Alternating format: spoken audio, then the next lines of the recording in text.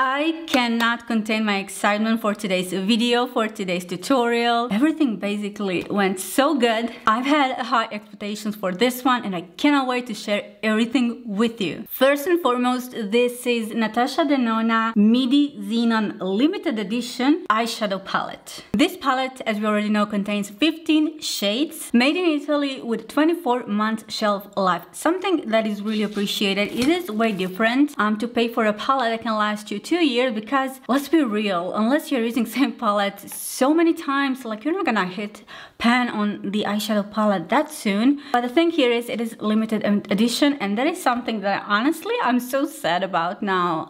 When I had the first impressions and testing the formula and everything. Listen, as much as I was excited about this color story, and in a way I felt like this palette was made for me when it comes to my personal preferences, I will keep that aside and I will break down the formula. And the one thing that I think most of us looking at the pictures were kind of questioning, am I buying 50 Shades of Grey? It's so grayscale, like is there any difference within this palette? We'll talk about everything throughout this tutorial and later. Now this palette contains multi-dimensional blacks, vivid grays and icy pinks. We're having two of her new formula. One of the formula we already met within her last I Need a Nude palette, which is sparkling wet effect finish. What we have in this palette, we are having sparkling foil formula. Now I'm gonna do some swatches so you can see the difference between the mattes, the difference with the new formula, and then the whole eyeshadow palette. Now first I wanted to do some matte swatches so it's easier for you to have perspective while creating your looks. So the first one is Contrail, which is matte white shade. Now the next one is Blizzard, which is matte light gray. The next one is Flurry, which is matte eggshell. It's kind of a taupe transitional shade. The next one is Nerd, which is matte medium gray. Spoosh is matte cream to powder charcoal shade. Now this is not a black shade. This one is the easiest to work with. Let me just show you pure white and black just for the reference. Now let me show you these two Ingles MC Gel eyeliners. I know these are gels, but they will dry. So we have 77, which is black, and 76, which is white. Now here you can see the difference between true white shade, because this one has a little bit grayish undertone, almost as if it's off-white. And now for the black, if you thought this is deep, like black color, look at the difference. And even if you can pull from the her Mini Xenon or her Blackest Black, you'll see how different this is. This one does have the gray undertone and it's not black. So in comparison, I did apply different eyeshadow. They are really similar, but then not completely same as this one, where this one is a little bit more whiter than this one. Now what I do have from Natasha is her Blackest Black cream to powder eyeshadow, and you can see the difference between the two. This is black, this is not. So I'll say this is everything from A to B and everything in between, and I do love the depth difference between the shades that she chose to put in this palette, but we'll see once I of course create a look and blend them together what's going to happen. Let's watch all of her new formula. Now in this palette we have brand new formula, sparkling foiled effect finish. We also have sparkling wet effect finish. And even though that is new formula, it's not exclusive to this palette, because that formula can be found in I Need a Nude palette. I'll say with this mattes, besides the last one, I went a couple of times to apply them while swatching them to get this full opacity that you can see on the camera. Here it is, you guys, all 15 shades from the palette.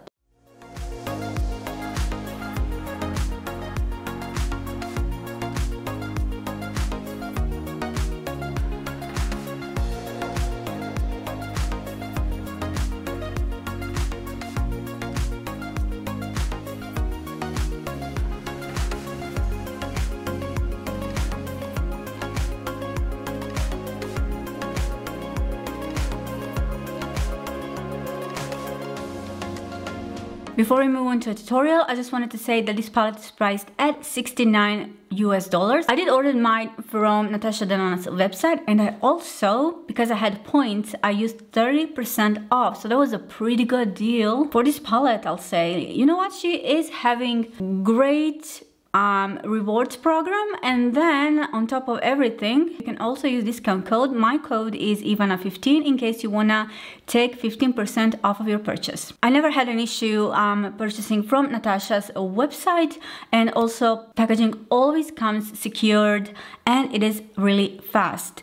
Anyways, without any further ado, let me show you this makeup tutorial and I'll see you later. First, as usual, I will start by creating an outline for my eyes. I will basically create a sharp liner. For that, I am using Ingla's MC Gel Eyeliner in number 77. You can totally skip this part if you want to and just see the application of the eyeshadows. But if you want to recreate this look, then you should definitely keep on watching. The way I do this is to start applying my liner where kind of my eye goes down. That way I get effect of a more lifted eye, like a lift effect. It's like a facelift for your eyes, basically.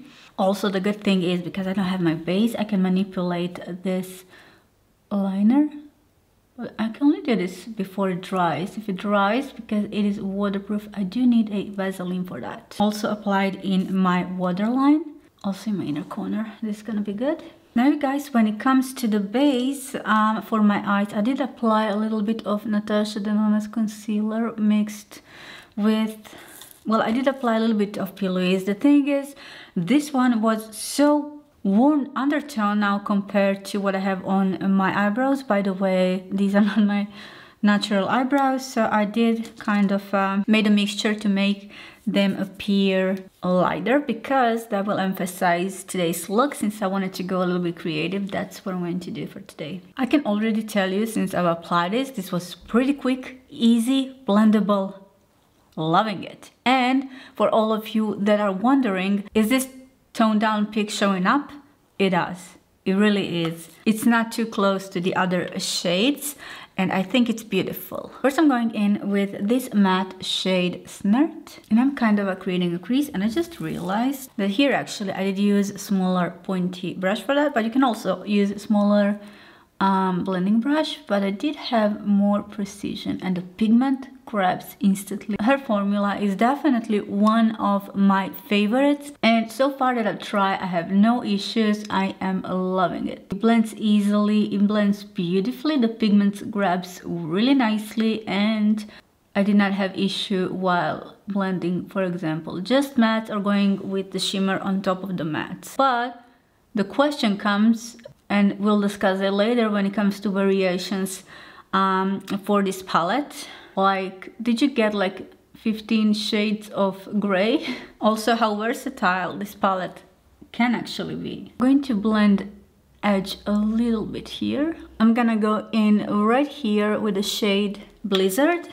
If you're curious for a transition shades, I'll say that I do love what she did with the mid-tones. So first shade that I've used is definitely more, especially for the lighter skin tone, it's not transitional shade. This is more almost deep, medium to deep shade, but to have a transition right here, it is definitely possible because we do have it. And this shade that I'm using right now, I know I'm not using this as a transition on my crease, but I can see what is going on. And I am loving the depth between the shades that she made, especially with the mattes. When it comes to shimmers, we'll discuss that as well. Well, I don't think all of them, even though they are different textures and undertones, I don't think all of them were necessary. Maybe even 2 of them, and we'll discuss that later. I realized that on a swatch, and I know for a fact that will resonate like that on the eyes as well. And I also tried couple of them. Before I move on to my deeper shade, I'm gonna go in and repeat a little bit with this one, just to bring back the depth that we have, and so that our next color grabs beautifully. I'm gonna go with the shade Blizzard once again. take the excess off and just apply that where my bare skin is now.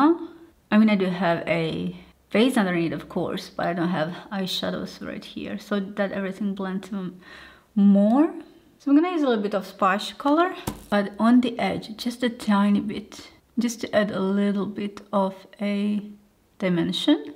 And later we're gonna deepen up everything after we cut a crease as well. Now I'm taking flat brush with a Vaseline on it and I'm going to cut a crease. I also wanted to mention that this pulled a bit more bluish slash gray on me, which I don't mind at all. We do have even more blue undertone shade in here, which I am not going to use today for this look, but I'm definitely planning on creating like at least one look with it. And it's called Ebb. By the way, let me know in the comment section down below what kind or what types of looks would you like to see next from this palette, so I can create them for you. What's wrong with this Q-tips? Now I'm gonna go in with the Night Sky with a really tiny, or you can use a liner brush for this. And what I am doing here, I'm just emphasizing the edge, but in the center. I'm not touching this or going bright in the beginning. Wow, this is really pigmented, and I applied a little bit on my brush, but as it turns out, a little bit goes a long way. This looks even better than this, when it's kind of a stronger edge shift. Almost poked myself in the eye. I definitely love when this is stronger, so you can manipulate the depth that you want, definitely. And this Night Sky shade is like both Splash and Night Sky are dark, but this one is leaning more towards black than the other one. Listen, I understand this is not your everyday makeup look. This is not something that you probably would do on a daily basis. What you can see in here is the color depth. You can see the undertones, you can see the blending as well, and you're not necessarily have to do this technique, but you can incorporate same colors that I did differently and easily. And now I'm using Pilu's base to clean everything. This is, well, sorry, not to clean, because I'm just going to sharpen the edge, already cleanse everything with the Vaseline, but to add the base that we are now not having underneath. I was in a way freaking out because I started late. It was 12:30 when my package arrived, so it was pretty late. And on top of it, I filmed all of the swatches, different swatches, palette, unboxing and everything. And I still have to edit this, so because of my tomorrow schedule, honestly, I don't know what I'm gonna do. Like, it probably take me till 2-3 in the morning to do everything, which lately it's not uncommon. Like, because I'm editing my videos, I am working sometimes 15, 16 or more hours a day, and it's been pretty busy lately. But at the moment, it's the only way I can give you everything at a schedule that is. While I'm saying all of this, thank God that everything goes smooth and quicker than I thought it will. Now we are going to switch to contrail shade. This one is matte white shade. It looks more white in a pan than when I swatched it, but still it is really bright. I cannot tell you how happy I am that we finally have something like this. I can have so much control with this white. I can control some other shades in here, and I am so happy that finally in Natasha's palette I have a lighter shade. Even though it's pretty strong, it is white. It doesn't matter, it's light. Now I feel like we are overwhelmed with the light shades in here, even to the point, was all of this necessary? I don't think it was. We'll see. Now I'm using shade Stellar. This is of course my first impressions, and as more as I use this palette, somehow it unveils so much more than you would think. Going with the stellar again. I guess you have to see it in person. This shade is so stunning. Beautiful.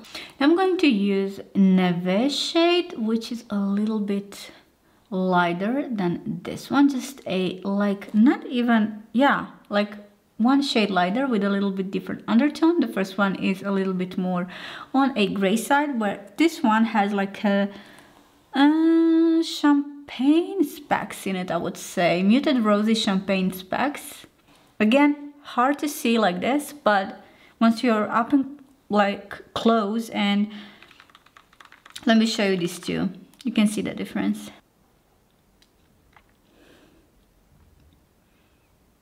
They definitely perform differently. Are they close one to each other? They definitely are, but again, now it's the fun part. I'm going to dive into Night Sky. I did decide to take out the shade Ebb for today. I want to just keep with this rosy shade. I hope you can see on the camera. Wait. Okay, let me just try this. Can you see as I'm turning how also this shade is shifting? Talking about this shade. See, when I'm looking at it like this, it really looks like on a picture. When I look at it like this, straight, it's much more washed and much more similar to the other shades. But again, I'm telling you, when I'm watching it like this, on the other angle, it really does look like in a promo photos. Anyways, go back to the Night Sky, which is the deepest shade in here. This is described as a metallic black. First I thought this is cream to powder formula.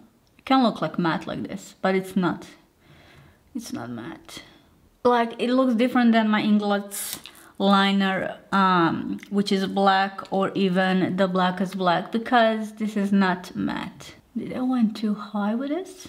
Again, blending it, not issue, and I'm not having even primer underneath, which tells a lot about the eyeshadow quality. Next one will be shade Snert. Now, I could have even skipped this, but I'm still gonna use this shade Blizzard. So basically almost all of the shades that I have in my inner corner crease. Now, this is too much. Now I am going to apply right here as well. I'm gonna dump my brush a little bit and go into the shade Cygnus. This is such a gorgeous shade. Beautiful. Wow. Once again, close up. Beautiful. This is stunning. This is stunning, you guys. Natasha, if you would just leave this like this with this color story, so mainly using 1, 2, 4 shades, let's just say 4 shades like this. So if you would use Blizzard at Snart as they mattes, and then Night Sky and the Cygnus, this would look stunning as a combo. You always can add a little bit lighter shade, but wow, can't wait to create more looks with this. Cannot wait. Anyways, I am gonna go in a shade, what, I haven't used Superionic. I'm gonna go in with a Groove shade. Okay, one shade that I am not like super kind of excited about, but I still felt like it's necessary. It's like a basic medium gray shimmery shade, like nothing super special about it, but still I feel like we have something similar within the Xenon, mini Xenon palette as well. I still feel like it's necessary to have this when it comes to shimmers for a transition. And now Snowbow. Let me just show you first the swatch. Maybe like this you'll see better what this color is really about. Now, let's look at a shift.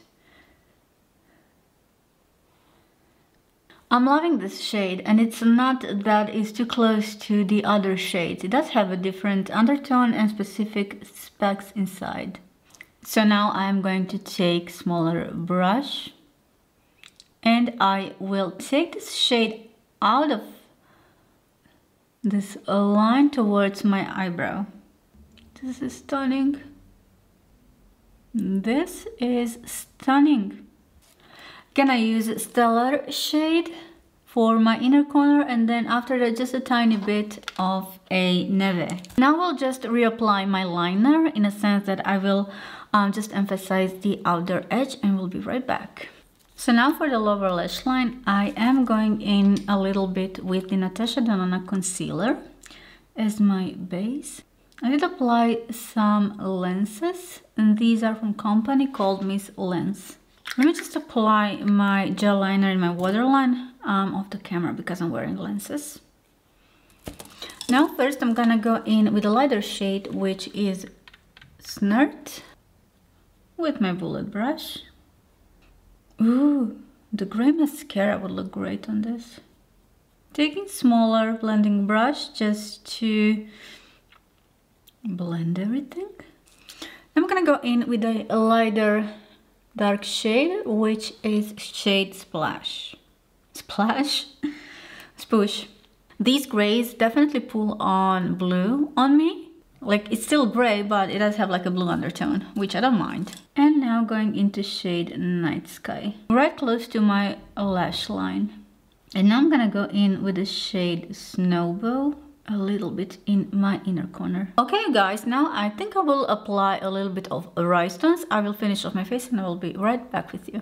I haven't even realized that in my intro I forgot to talk about the packaging. Like, it's classic NATASHA DENONA's packaging, which I do love, and it does have like you're looking at the sky, those small stars, and it's just basically simple packaging. And the good thing is that outside represents what I know what is inside. Okay, so putting aside all of the excitement because of the color story that I said I am so loving, I wanted to stress a couple of things, or I would say a couple of concerns that I saw online people have about this palette. So before anything, I love that we have finally we have light. Not only one shade, but we have a couple of them. And I'm super excited about that because a lot of NATASHA's palettes, midi palettes, they don't have this type of light eyeshadows. That being said, now in this one, I feel like we have one or two excessive eyeshadows. So let me just do a swatch. So first is a Rime, then we have Neve. Stellar is a bit darker, and then we have a matte. Even though Rime is gorgeous shade, I would take that out because I feel like we are having too much choices now with the lights. So the difference between Stellar and Neve, there is a difference, and I don't think they're too close. They are close, but not that much that it's like unnecessary. But the third one, I believe, I would take out the Rime just because of its formulation. Wouldn't take out this matte because it's great to lighten up or to make a transition with your matte. Now when it comes to transition colors, I do love that we do have a choice between transition colors. And that is shade Flurry and shade Bizarre. And I love the fact that there are different undertones. It's just that this Flurry shade, when I swatch it, it pulls out kind of a ashy on me. So that's one thing. I don't know if you're a deeper skin tone, how this will pull on your, like, on top of your skin, because this palette may give different overall look depending on the background that it is, you know. So when it comes to other shades, I do love that we have I said I'm not too crazy about the shade Griot, but Superionic is more like a metallic shade, but both of them are necessary because of the transitions. Now, one thing that was kind of in the air was this Snowbow shade. We don't see any icy pinks in here. Well, this one is icy pink, depending on how you look at it. Now, I don't know how this will look on a camera, but what am I looking in person? This is true icy pink color, and it stands out from the other colors that we have in here, especially when it comes to grays. It is icy pink, and it did look more pink on the promo photos, and when you look at it, like, depending on how I turn this palette, it does have like a little shift. and it looks almost like it's kind of wants to blend with everything else. It's like, where are those pinks? Where is that pink shade that we saw? Well, it is here. It is here, and I can say that it's different from everything else. Also, we do have in the last row this Skift and this flourish shade that is like an eggshell color. Would love to create something with that as well. I didn't use this ebb color. This one pulls more towards blue, and I'll say this grays in general pulled a little bit blue toned underneath underneath everything, which I don't mind. I love. In general, this is monochromatic, really truly cool tone shade. We are in a, I'll say in a phase where the brands are launching a lot of cool tone palettes. One thing I have to say that NATASHA brings, she truly brings innovative color story. Now in each palette we might have like some shades that we would take off, some are too similar, whatever. But the concept of what she's doing, being artist first, heads down, one of the best. That's all I'm gonna say. I'm so grateful for that. So grateful to see another, after everything that has been launched, to see another palette, yet another and another will come with a specific color story. And also new formulas. So to conclude this video, I'm not gonna say you're gonna buy 50 shades of gray. You're gonna buy a really cool toned, beautiful eyeshadow palette that blends beautifully. This formulation is great. It is top notch. Also, you can use this as a palette within your different palettes to mix. Also, I always can use this white in whatever look I am doing, and I'm grateful for that as well. One concern that I had, we don't have matte black eyeshadow. I don't mind. We do have Night Sky, which is pretty close to the depth of the black, and it blended beautifully next to my matte black liner. That's all I am going to say for now. I'll definitely create more looks. Let me know in the comment section down below what is next that you would like to see in my video, because I'm thinking different types of looks that I can create. I had to go a little bit artistic today because this palette really inspired me. I'm so excited about this one. The only thing that is minus is that this is limited edition. Why is this limited edition? Do you know? I don't. It shouldn't be a limited edition. Oh my god. This is everything for today. Thank you for watching today's video. Let me know your thoughts in the comments. And guys, before you leave, make sure to watch this video, and I'll see you in my next one really soon. Thank you for watching. Bye.